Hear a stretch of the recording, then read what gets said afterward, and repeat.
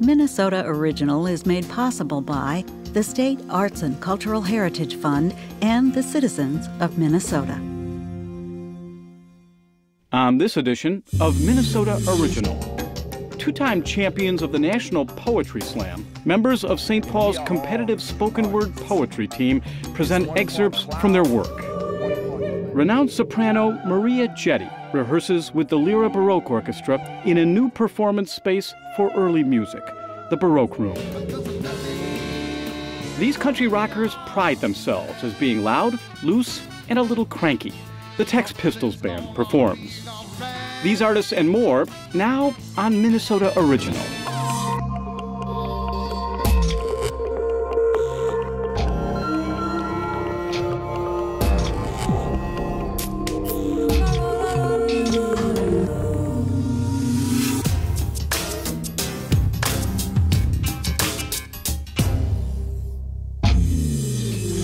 My name is Kyle. My stage name is Guante. My name is Kari Jackson. I'm Karakowski, and I am a slam poet. The title of this poem is Reach, and that is written in all capital letters. The name of this poem is Bridalplasty. This poem is called An Open Letter from the Brothers Grimm to Walt Disney. 1. On the first day of school, we make a list of the characteristics of a good poet. But see, this is not a poem about poetry, so... Your little girl will wonder why no pictures of you exist before your wedding. You will never have the right to call her pretty.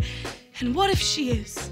Devastatingly so. We have come to lay claim to your children. Every child raised on your cotton candy dinners, your insipid treatises on the magic of the world, they will have you to thank when they sprout into adults still trembling from the dark. And spare us your assertion that...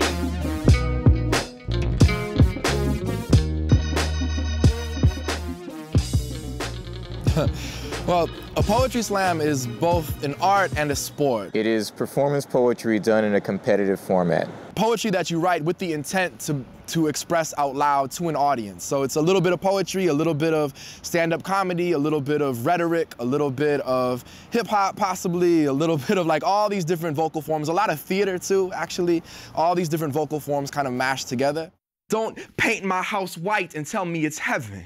Don't bring me a sack of beans and tell me they're magic. Bring me magic. Paint every inch of our bodies heaven. On the first day of school, do not make a list of the characteristics of a good poet. Make a list of the people who will weep when you die. 7. We are speedometers. We are remote controls. We are dollars in tip jars and dive bars. We've seen what they have to offer.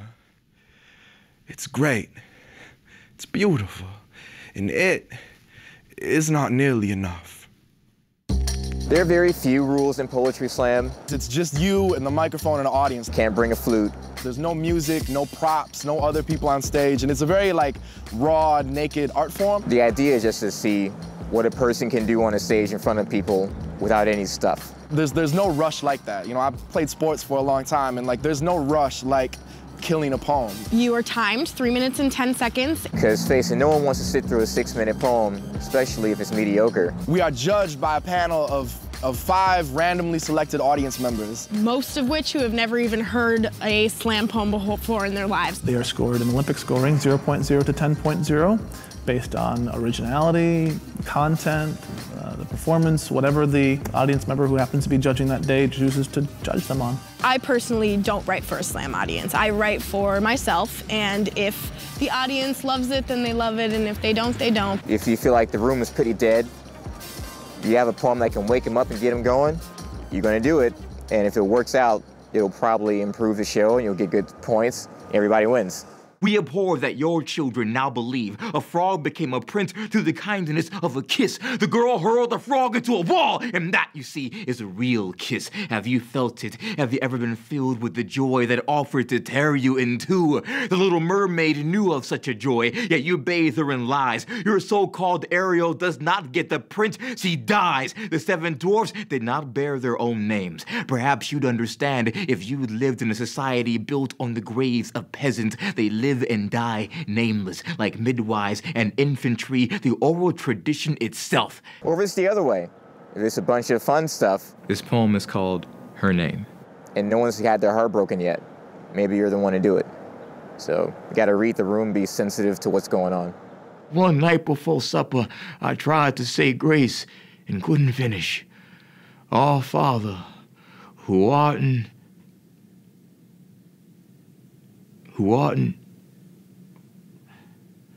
I knew the word. I knew the word. I could feel it. I could see it. It was sitting across the table from me, sitting there staring at me with those eyes that got no business looking that sad, that daisy woman, dripping petals down them precious cheeks, and all I could say was, please, please, Lord, give me back her name.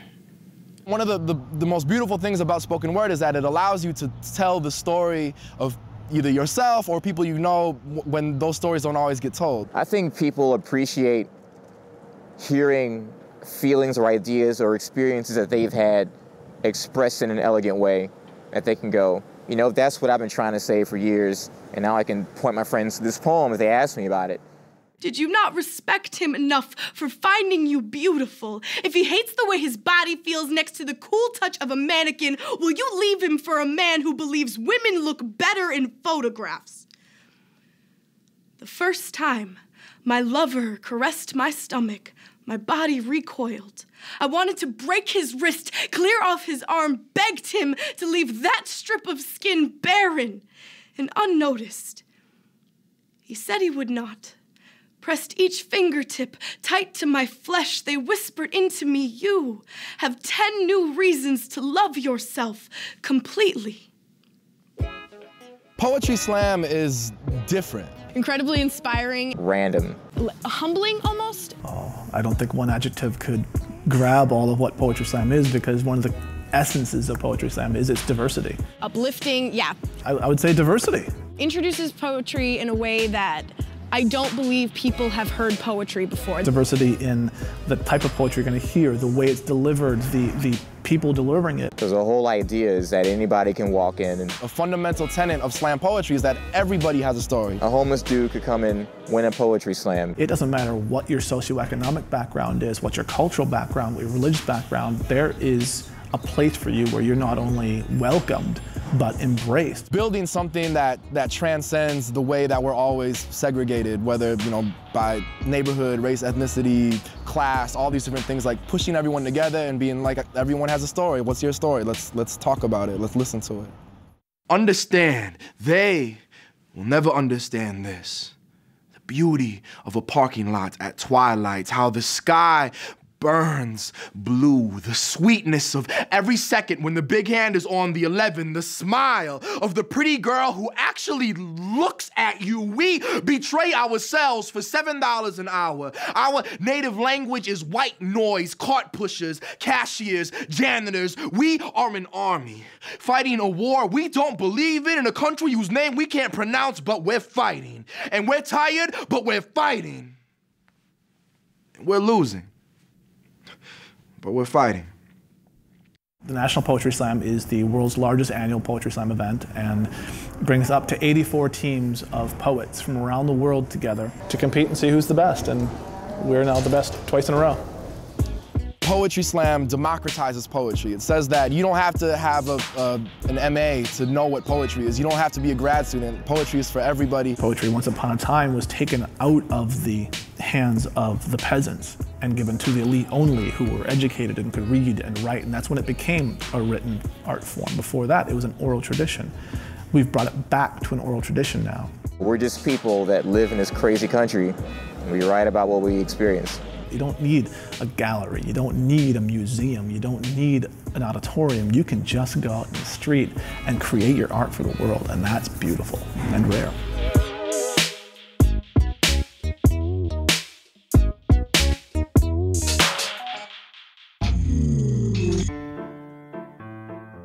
One of my favorite pictures that I've ever made at the State Fair. I went to the cattle auction, and I had been to the cattle auction, which was on the last day of the fair, other years, but this particular year, Ronald McDonald was there.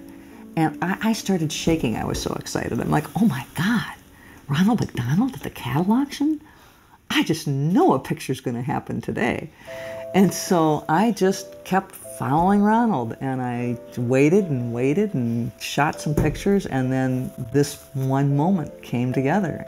I just love that Ronald's kind of just subtly back there with this poor kid who, you know, it's very emotional for these kids who have raised these animals from the time they were first born, and now they're auctioning them off. And if I were the type to put little bubbles in my pictures, which I'm not, but all I could think of when I look at this is like, hamburgers.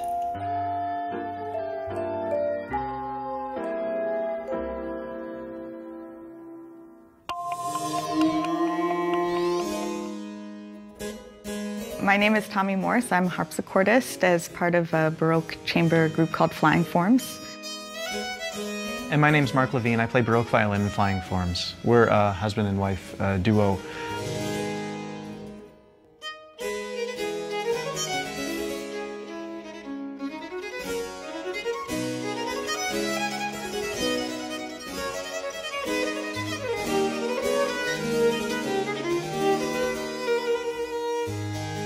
Early music means music written before 1750. That includes the Baroque period, but then before that, Renaissance and medieval. It's kind of a general term for what we do, which is performance practice, and that's probably the better term because we play music the best we can, the way that we think they played it during the Baroque time. Also, we play on instruments that are built to the specifications of the Baroque period, which is 1600 to 1750. So I play a harpsichord, which is a copy of an instrument from the late Baroque, a 1750 instrument. And Mark plays a Baroque violin, which is made to the specifications of the times. The big differences between a Baroque violin and a modern violin are a lot of minor things that add up to make a different sound. The neck of the instrument is a little shorter and a little thicker. The fingerboard is shorter. There's no chin rest. The bass bar and some of the wood inside the instrument, there's simply less of it. The strings are made of gut. Largest differences are that Baroque bows tend to be shorter, and the most important thing is they have a concave curve, where a modern bow has a convex curve this direction, and it completely changes the dynamic of where you place your weight and how you make sound.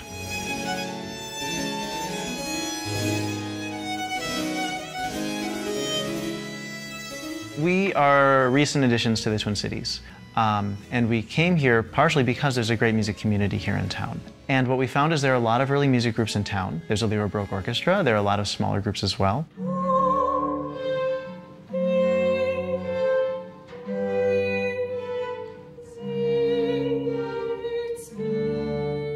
We've opened up a new performance space called the Baroque Room, and it's for any chamber music, but the idea is that it will specialize in early music. It's located in Lowertown in downtown St. Paul, at the corner of 4th and Wall. It's right next to the Farmers Market. I'm Maria Jette. I'm a singer. I live in the Twin Cities and sing all kinds of music, but one of my absolute favorites is early music, especially music of the Baroque.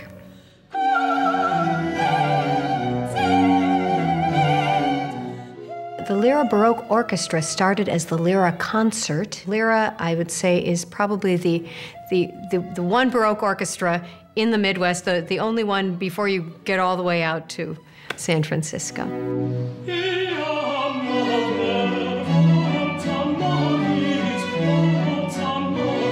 They have a really devoted following, which I feel has been expanding over the last few years, but I don't think that people realize what a jewel is right here in their community, what great players they are and what fascinating music they're doing. Early music in the Twin Cities has, in the last maybe 10 years, kind of like a little hermit crab, sort of retreated sort of non-voluntarily into much more of a niche than it should have here.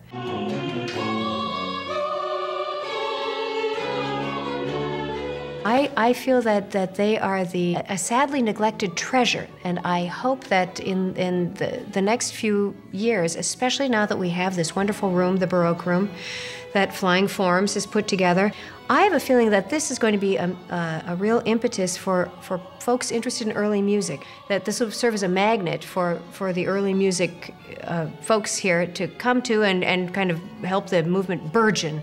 So I'm guessing that this is kind of a germ of a great new life for Lyra and the early music community in the Twin Cities.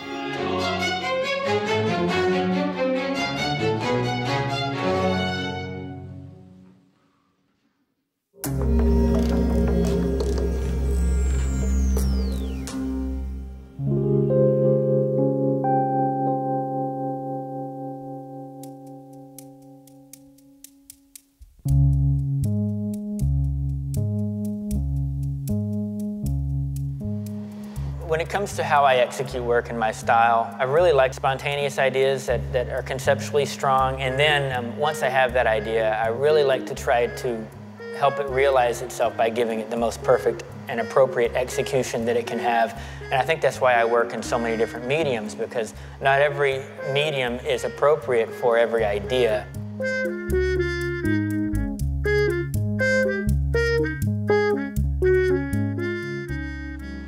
One of the things I try to do is observe something that seems seemingly mundane and hopefully make something interesting out of that, or extract the creative potential from that object.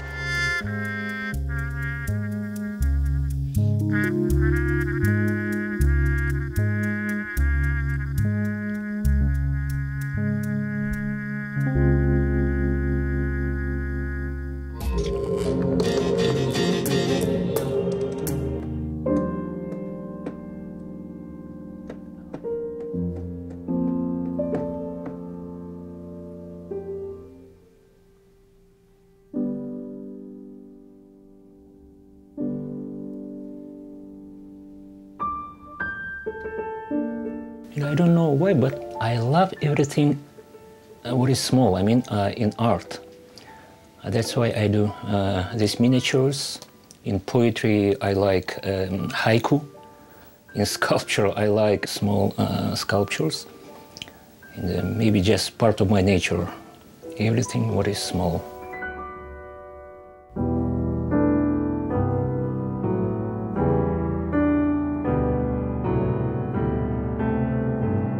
I'm a freelance graphic artist, and mostly I do printmaking. To be correct, to be right, I do book plates. And book plates they are democratic art. You can do everything. It might be portraits, still life, animals, composition of fonts. So actually no limits on what you do. Book plates now are considered miniature prints. They tend to dominate that category within printmaking. They're generally pasted right inside the front cover of a book, and they will depict or illustrate ideas of the owner, hobbies, interests, and all of that kind of thing. And they almost always have the words ex libris in them, which is Latin for from the library of.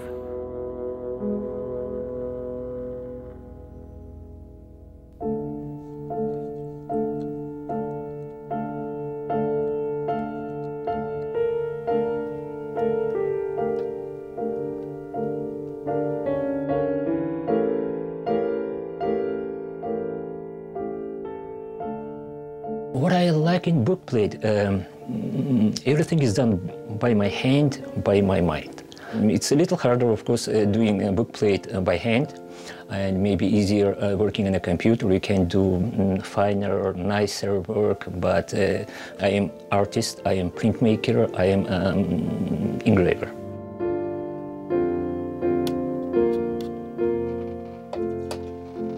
I do, this engraving under a video camera, and image is transferred to screen so that I can see much better. And this closed-circuit TV has a few functions like black and white. So I use only black and white, it's easy for me. And there's some option like contrast, zoom in, zoom out, some great equipment for me. Otherwise, I don't know what could I do.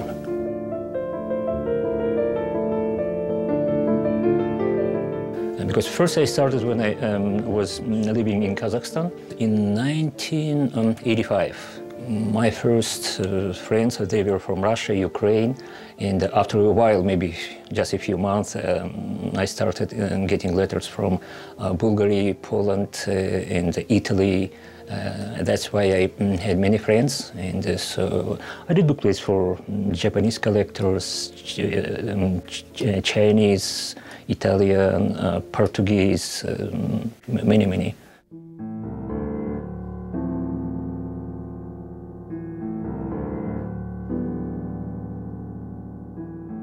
Sarik's work in the grander scheme of the engraving world, He's very unique. He fits within Ukrainian and Soviet traditions, but also with the Japanese. There is a sense of surrealism and a fantasy that is in Japanese engraving that you don't find in a lot of other places. I mean, obviously you'll find bits here and there, but I feel like Cirique's work really does relate to that as well.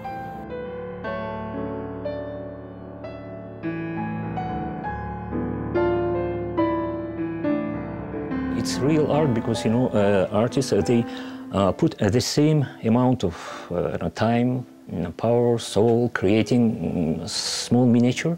I try to depict and show some part of that person I do bookplate for.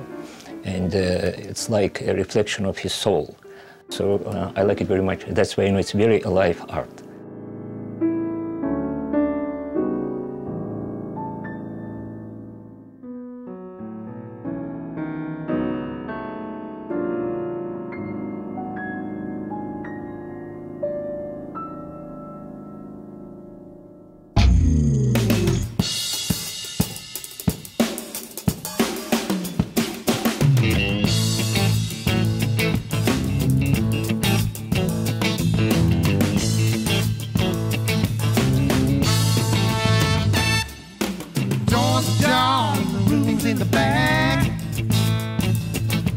Gotta carry my money in a brown paper sack. Said it in the 50s and it's true today. Don't worry about nothing, cause nothing's okay. So many aces, so little time.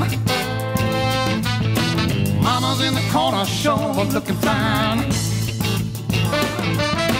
Help a brother out with a knot on her wing. I got a paid man by the end of the way.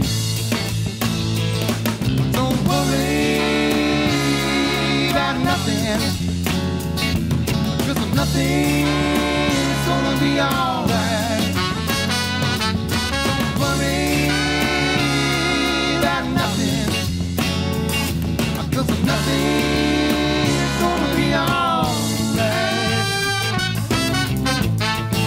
Nothing's gonna be alright. Along the border with a high. Gotta bag him up and sell it for the man who won't buy. Hold, hold, about to go downtown. Got losing hand in the midnight round. Don't worry about nothing, cause nothing's gonna be alright. Don't worry about nothing, cause nothing's gonna be alright. Nothing's gonna be alright.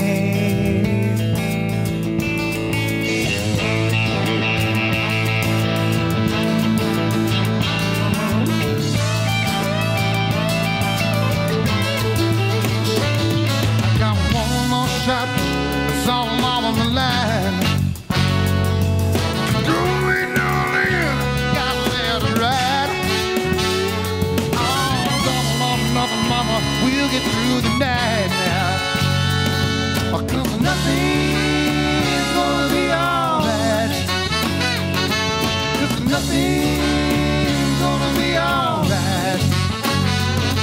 Cause nothing's be alright.